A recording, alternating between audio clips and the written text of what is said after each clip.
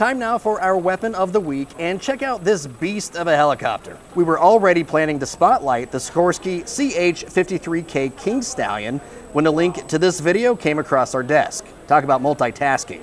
This Marine Corps crew is merely refueling while transporting an F-35 to a Navy unit in New Jersey. That is impressive.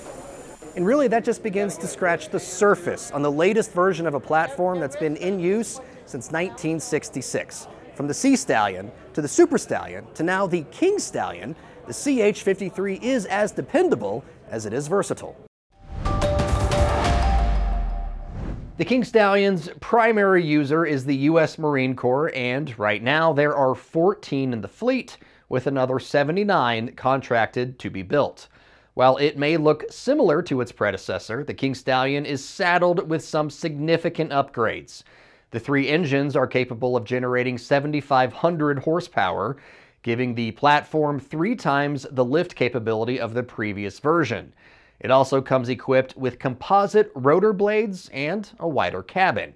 As for its performance, according to the program manager, Marine Colonel Kate Flieger, the King Stallion is already showing what it's capable of in the hands of Marine pilots. The CH-53K was called upon to lift a downed H-60 in Bishop, California, right on the border with Nevada, that had gone down up in the mountains.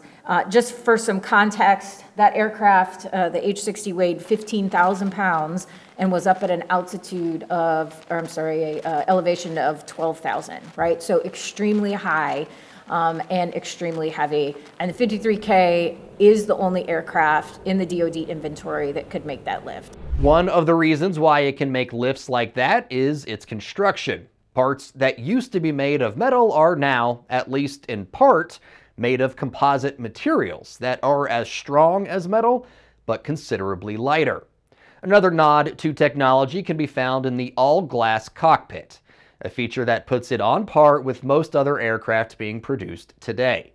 With a top speed of 230 miles per hour, the King Stallion can carry a sling load of 27,000 pounds for more than 100 miles.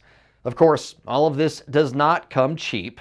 With a price tag of $122 million, the CH-53K costs as much as an F-35. But with an estimated 50 years of life expectancy, Uncle Sam should get plenty of bang for the buck.